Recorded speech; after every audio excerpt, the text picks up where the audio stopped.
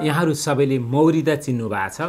यो मौरी चाहिँ जन्मेदेखि मर्ने बेलासम्म यो मौरी चाहिँ एउटा गोलाभित्र कुन गोलाहरू हुन्छन् र ती गोलाहरूको काम के होला भनेर चाहिँ तपाईहरुको कसैले यो विषय पनि यसो जिज्ञासा कौतूहलता राख्ने गर्नुहुन्छ। एउटै गोलामा एउटै घारमा तपाईहरुको मौरी चाहिँ आएर बसेको वर्षौं भइसक्यो, तर त्यो घारमा मौरीहरू कुन छ, कुन जातको कति उमेर छ, त्यो तपाईहरुलाई चाहिँ कतिपय अवस्थामा थाहा नहुन पनि सक्छ अथवा भएर पनि तपाईहरुलाई यी सबै डिटेलमा चाहिँ जानकारी नभएको पनि हुन सक्छ। हो, यिनै मौरीको वर्ग, मौरीको यिनीहरुको वर्ग अनुसारको काम विभाजन र यिनीहरुको आयु सम्बन्धी विषयलाई लिएर हामी आज केही छलफल गर्ने छौं। तपाईहरुलाई यो अन्तिमसम्म भिडियो हेरेर यसको विषयमा के लाग्छ त्यो कुराहरुको कमेन्टमा पक्कै लेख्नुहुनेछ, जानकारी गराउनुहुनेछ र हामीलाई चाहिँ अन्तिमसम्म हेर्दाखेरि तपाईहरुले चाहिँ साच्चै आफ्नो साथीहरु अरूले पनि हेरोस् भन्न चाहिँ चाहनुहुन्छ भने यो भिडियोलाई शेयर पनि गर्नुहुनेछ। यति भन्दै आउनुहोस् आज हामी सुरु गर्छौं मौरीको वर्ग र यसको चाहिँ कार्यविभाजन। नमस्कार, जय मौरी, यहाँहरु सबैमा फेरि पनि हार्दिक स्वागत छ। हामी चाहिँ आज मौरीको वर्ग र यसको कार्यविभाजनसँग जोडिएर छलफल गर्नेछौं। मौरी हामीले हेर्दाखेरि मौरीको सबै मौरीहरू खास गरी त्यहाँ चाहिँ 3 किसिमका मौरीहरू हुन्छन् हैन। मौरी चाहिँ धेरै प्रजातिहरू छन्। खास गरी चाहिँ हाम्रो यो हामीले चाहिँ जुन हनीबी भन्छौं, हामीले पालन गर्ने मह संकलन गर्ने मह चाहिँ हामीले लिएर चाहिँ खान मिल्ने अथवा चाहिँ काट्न सकिने खालको चाहिँ हुन्छन्। त्यो तपाईहरुलाई यसअघि पनि हामीले भनिसकेका छौं। खास गरी चाहिँ हामीले एउटा जंगली मौरी हुन्छ, एउटा चाहिँ घरपालुवा मौरी हुन्छ। यो कुरा त तपाईहरुलाई हामीले यसअघिका भिडियोमा पनि भनिसकेका छौं। जंगली मौरी भनेको भिरे मौरी, भिरमा हुने खालको। अर्को चाहिँ खागो मौरी भन्छौं, जुन चाहिँ ठूला छतहरुमा अथवा चाहिँ रुखमा चाहिँ ठूला छाताहरु बनाएको बसेको हुन्छ, त्यो भिर मौरी हुन्छ। र अर्को चाहिँ यो कठौरी मौरी भनिन्छ हैन। सानो बुट्यानहरुमा चाहिँ सानो एउटा चाहिँ हत्केला जस्तै चाहिँ चाका बनाएर बसेको हुन्छ, यो चाहिँ कठौरी मौरी भनिन्छ। अर्को पुत्का मौरी हुन्छ, सानो एकदमै, त्यो चाहिँ झिंगा भन्दा पनि सानो साइजमा हुन्छ। तिनीहरुले चाहिँ निकै मेहनतका साथ चाहिँ मह निकाल्छन् र त्यो मह पनि हामीले निकाल्न सक्छौं। यी चाहिँ जंगली जातका हुन्। यिनीहरुलाई हामीले चाहिँ अलमोस्ट चाहिँ जंगलमै पाइन्छ, जंगलमा भेटिन्छ। र अहिले आएर पछिल्लो समयमा पुत्का मौरी चाहिँ घरमा पनि पाल्न सकिने एउटा घरपालुवा मौरीको रूपमा पनि हामीले राख्ने गरेका छौं यो पुत्का मौरीलाई। र अर्को छ हाम्रो चाहिँ यो जुन चाहिँ मेलिफेरा जातको मौरी, जुन युरोपबाट आएको मेलिफेरा जात, र अर्को चाहिँ सेरेना, हाम्रो एसियाली जातमा भेटिने एपिस सेरेना भनेर हामी भन्ने गर्छौं।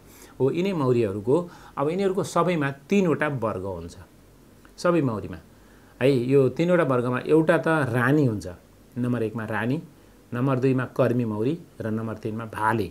यो भाले पनि यिनीहरुको लागि चाहिँ अत्यन्त आवश्यक हुन्छ। यो प्रकृतिमा सबै चीजहरु चाहिँ हुन आवश्यक जरुरी चीजहरु रहेका हुन्छन्।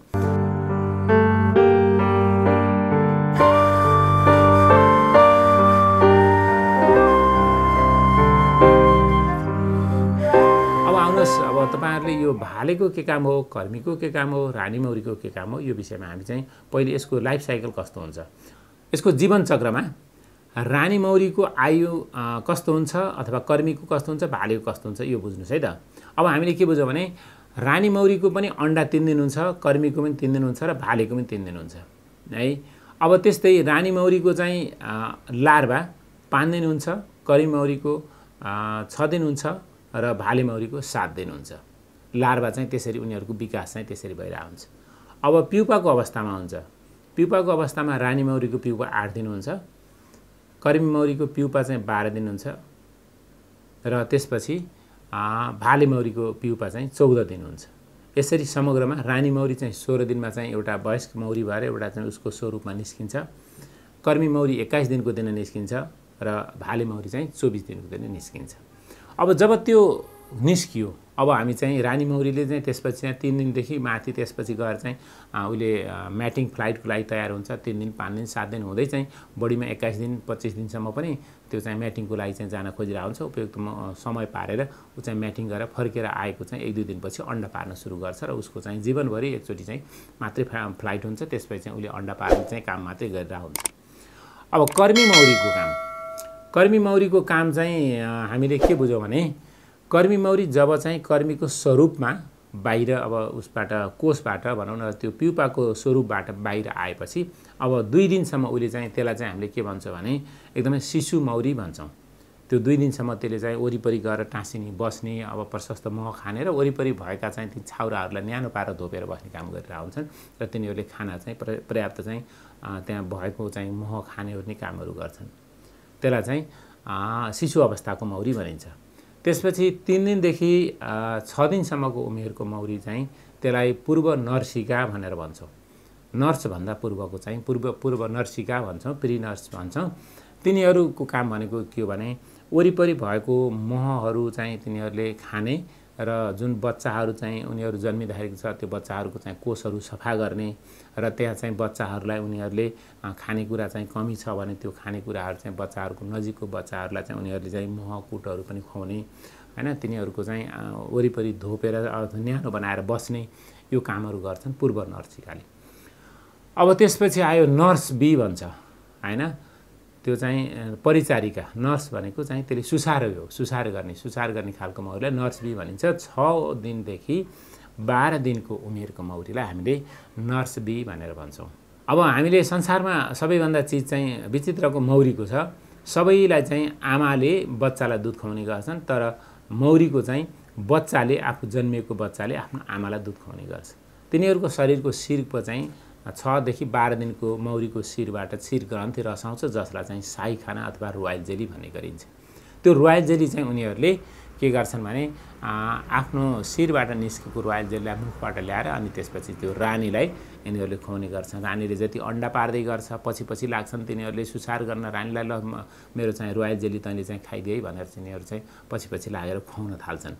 उसले अन्डा पार्दै गर्छ, अगाडि हिँड्दै गर्छ, फेरि रोयल जेली खान्छ, हिँड्दै गर्छ, रोयल जेली त्यो खुवाउँछ। तिनीहरूले रानीलाई रोयल जेली खुवाउने काम गर्छन् भने अर्कोतिर जुन चाहिँ भर्खर अन्डाबाट जुन 3 दिनको अन्डा फुटेर अब ह्याचिङ भएर सानो सी आकारको चाहिँ लार्भा भन्छ, अब फुट्छ भन्ने बेलामा अथवा फुटेपछि यिनीहरूले चाहिँ ती नर्स बीले चाहिँ आफ्नो शिरको चाहिँ जुन रोयल जेली हो, नर्स बीले भर्खरका 1 दिन 2 दिन 3 दिनका लार्भाहरूलाई चाहिँ खुवाउने गर्छ।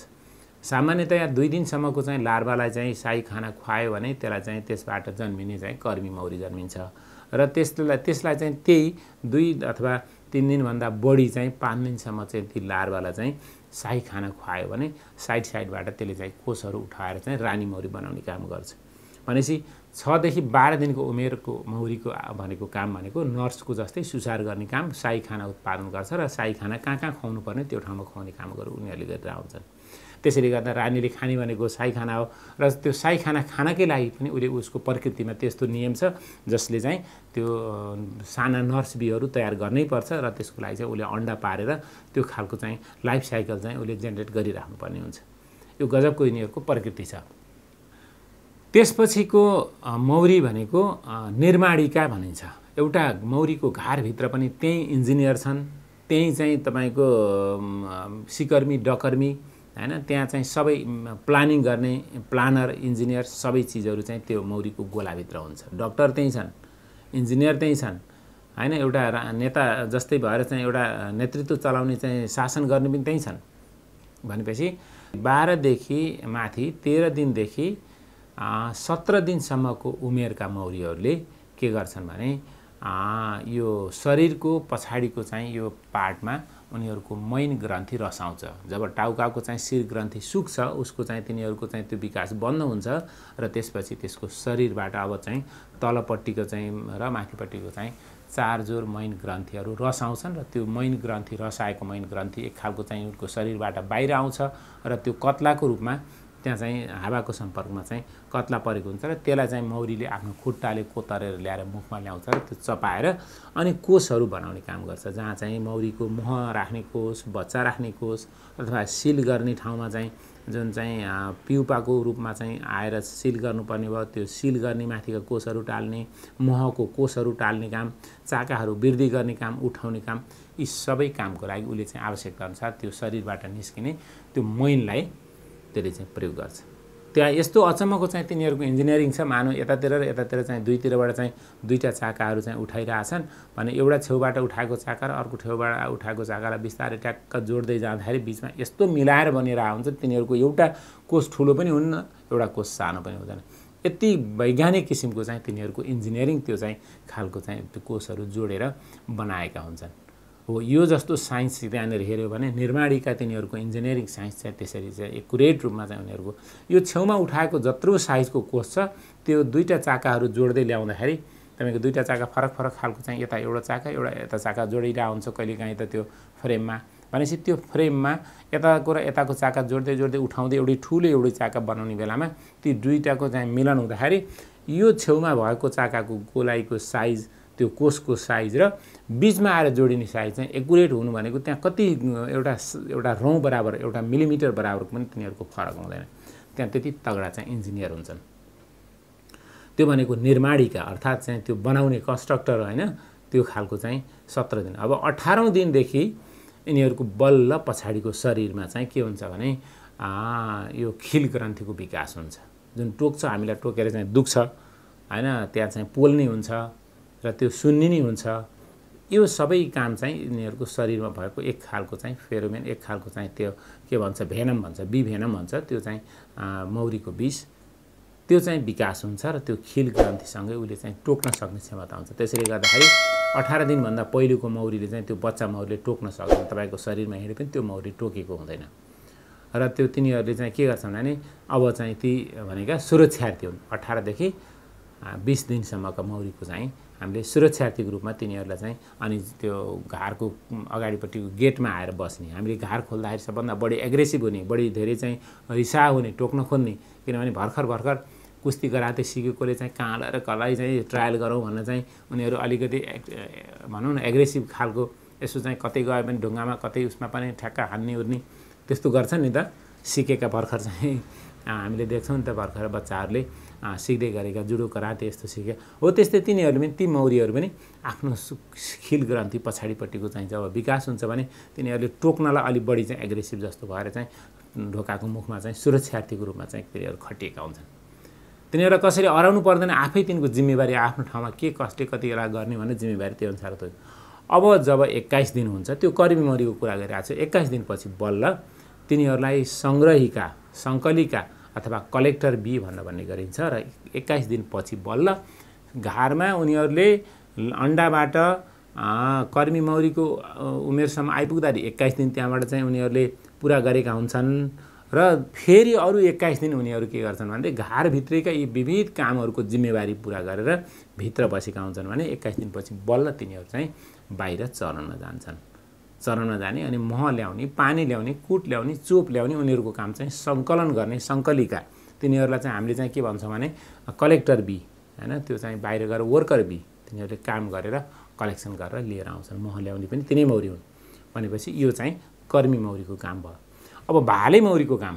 उहाँहरुले चाहिँ अब भाले मौरीको काम भन्दाखेरि हामी के बुझौँ भने त्यसको काम भनेको भाले अचम्मको छ न भालेले आफैले खान्छ खाना पनि भालेले आफै जाने छैन उसलाई प्रकृतिले नै दिएको छैन अनि त्यो भाले मौरीले आफूले पनि खाँदैन र मौरीले त्यहाँ रानी मौरी आवश्यक नपर्यो भने भाले मौरीले चाहिँ खान नपाएरै मरेको पनि हुन्छ र एउटा घारमा हैन भाले मौरी जुनसुकै घारमा छिर्न जान पनि उलाई स्वतन्त्र छ एउटा घारको मौरी र अर्को घारको मौरी बीच चाहिँ त्यहाँ एका आपसमा गए भने लड्छन् जुत्छन् एउटाको गन्ध अर्कोलाई सरेको हुन्छ र त्यस्तो हुन्छ तर भाले मौरीमा दियो भने तिनीहरू जुनसुकै उसमा गए पनि तिनीहरू स्वतन्त्र हुन्छन् जुन गोलामा गएर पनि खाना दिन्छन् र अर्को चाहिँ हामीले अचम्मको कुरा मान्नुपर्छ भने भाले मौरीको काम भनेको सहवास गर्ने रानीलाई सहवास गर्ने मात्रै काम हो र भाले मौरी जब रानीसँग सहवास गर्छ अन द स्पोट त्यही बेलामा उसको चाहिँ अन्तिम हुन्छ त्यो मृत्यु हुन्छ त्यसको पछाडीको चाहिँ एउटा लिङ्गको टुप्पा सहित तिनीहरूको चाहिँ त्यो टुक्रिन्छ अथवा चुनिन्छ र त्यसपछि चाहिँ तिनीहरूको त्यो